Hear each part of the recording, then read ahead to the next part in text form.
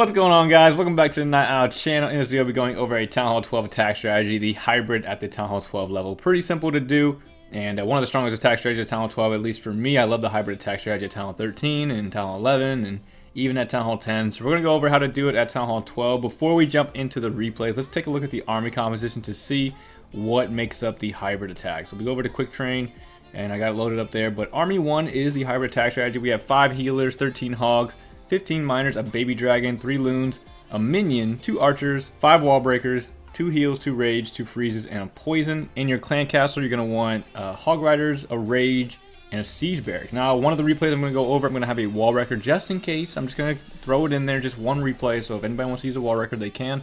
A battle blimp is also a good alternative as well with some yetis in there.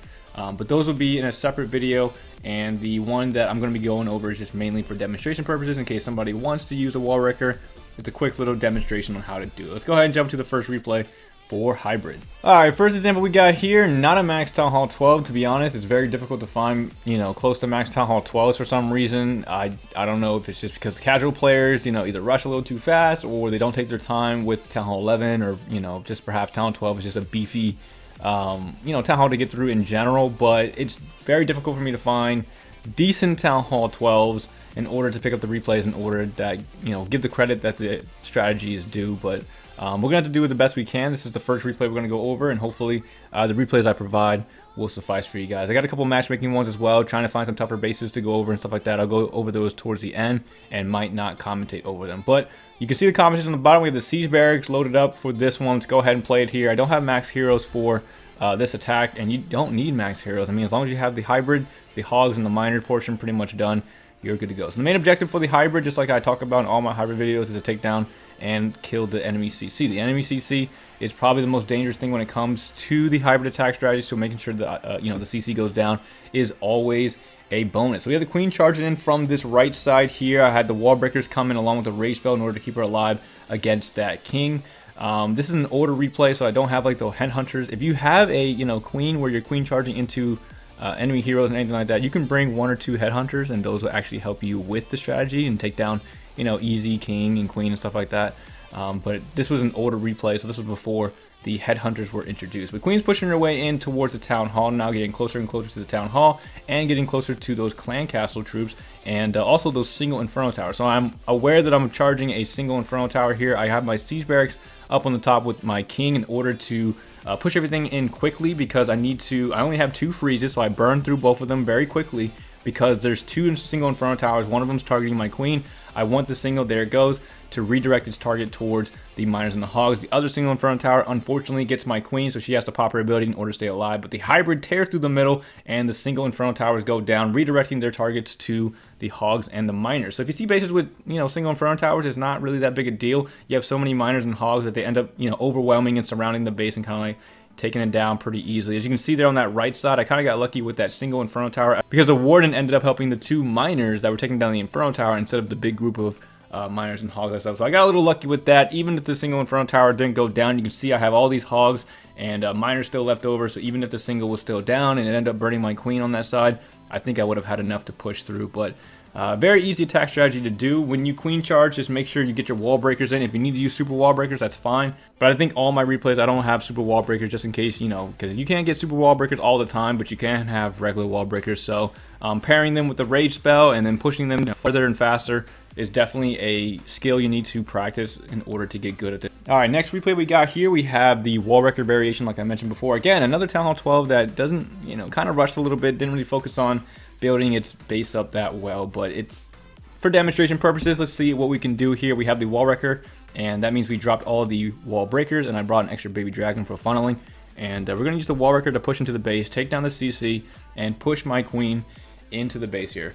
And so we have the Coco Loon coming down, queen coming, along with the healers are going to push in. Coco Loon's going to search for any black air mines around that area, so we can save the healers and they can push in faster and stuff like that.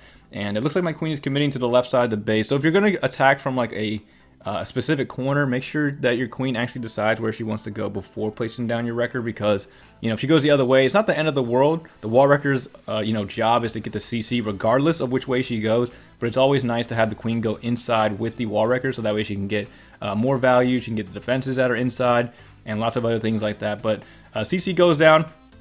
I mean, the wall record goes down, CC comes out. I have Valkyries in the clan castle instead of Yetis this time. Queen's pushing in, taking down the E-Drag, and now I'm ready to set up my pathing for the hybrid. King's on the top left side, and he's going to push his way towards the right side and clear out all the trash buildings, so that way the miners stay in the middle of the base, and if there's any defenses out there, the hogs will stay with the miners inside the base. Queen's now engaging the enemy queen over there. You can see I placed a rage down to take her down. If that was a max level queen, I would have done the exact same thing because you know, max level queen does a lot of damage, so placing that rage down is always good practice to keep your queen alive and push her through the base. Hogs and miners are making their way towards the town hall now, still holding on to that warden ability. There it goes, as I'm now engaging the town hall, taking it down, and everything in the middle survives the town hall blast as everything pushes in towards the back end, and it's looking really good for another 3-star. Again, I know that the base is not maxed out. It's nowhere near max to a Town Hall 12, but like I said, it's the best I can do, and I wanted to get this video out so that way you guys can start practicing it the right way and doing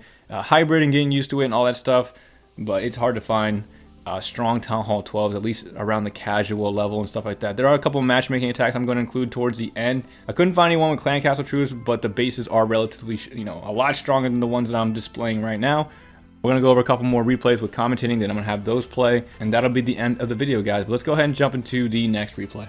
Alright, next replay we got here, I'm going to have it play straight through. We got a decent looking Town Hall 12. I forgot I actually had this replay. This was actually, I was playing, or Tekka was doing like a friendly war. You guys know that watch me. If you guys know, you've seen my videos with Tekka, my collaborations. He's another great streamer, another great YouTuber for Clash, and I believe he was holding like a friendly war or something. So I sent my Town Hall 12 over, and got a triple on this decent looking Town Hall 12. So we're charging a multi here, so there's no danger for the queen, but you can see the wall breakers coming in. I have to freeze the multi and rage him through, so that way I make sure I get into this compartment. I want to get into the compartment so I can get the queen and I can get the CC down. Queen's in the compartment now. I found on the right and left side, I believe, using baby dragons, maybe a couple wizards and stuff like that. Find a way to funnel your queen into where she wants, where you want her to go, so that way she can take down the CC and she can take down, queen and eagle or anything else that's very important. Anyway, so queen is now engaging the enemy queen. Hound's coming out along with the poison on top of them. Archers go down. King on the bottom side in order to funnel the left side. I'm going to push my hybrid through the town hall and then through the back side of the base. Hound goes down there. I placed my poison a little too early. I thought my my queen would engage the other queen or the enemy queen a lot quicker than she did, but she didn't. She took down the hound. She's taking a lot of damage from those pups, so the second rage comes down and she engages the second defenses. You get the archer towers back there. We got bomb towers and stuff like that. Miners and hogs pushing through the middle of the base. Town hall gets activated as the warden ability comes on.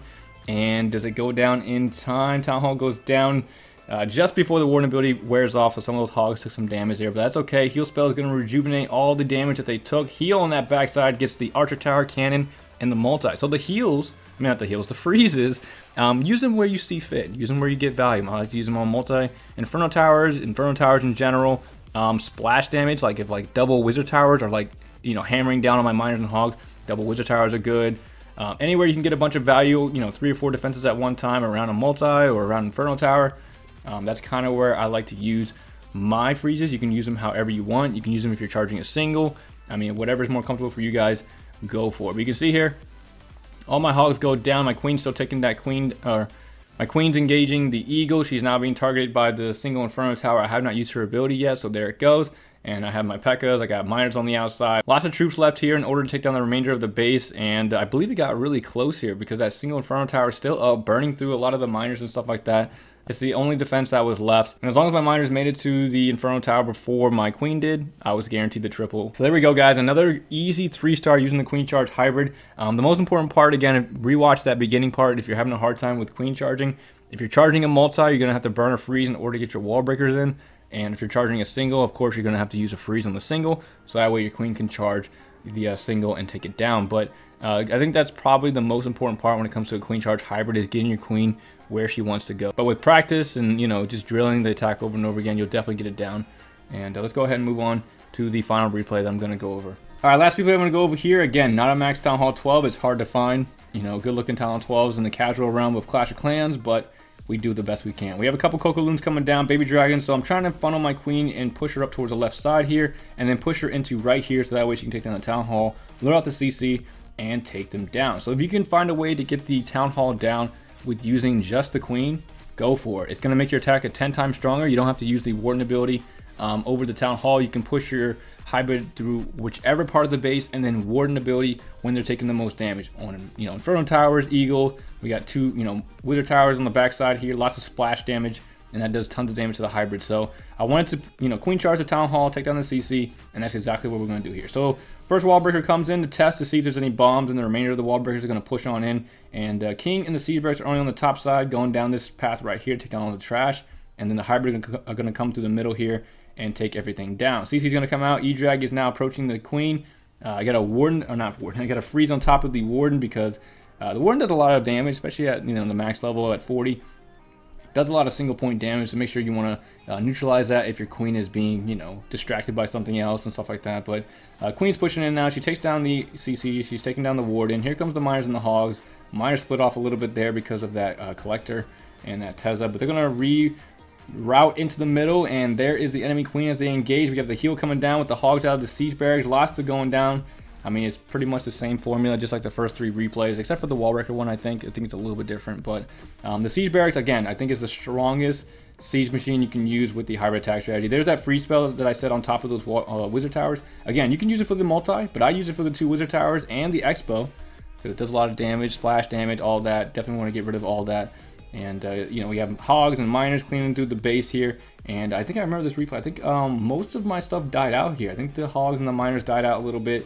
This is post-update. This is a post-update attack, so perhaps they got a little bit of a nerf or something. But the hogs and the miners actually died out a lot here, and it came down to mainly my warden. You can see a couple miners on the right side here, and of course my queen charge. Keeping the queen alive is crucial. If you can find a way to keep the queen alive throughout the remainder of the attack or throughout the entire attack, it definitely helps out the attack, because having that queen charge with the healers walking around definitely boosts the strength of the attack. As you can see here, I'm going to rely on my queen to finish up the remainder of the base, and it wasn't even that strong. I mean, it wasn't even maxed out, so definitely keeping her alive during the attack is definitely a big bonus. But that's the basics on how to do the queen charge hybrid attack strategy. You charge in, you go for the CC, take them down, however you got to take them down.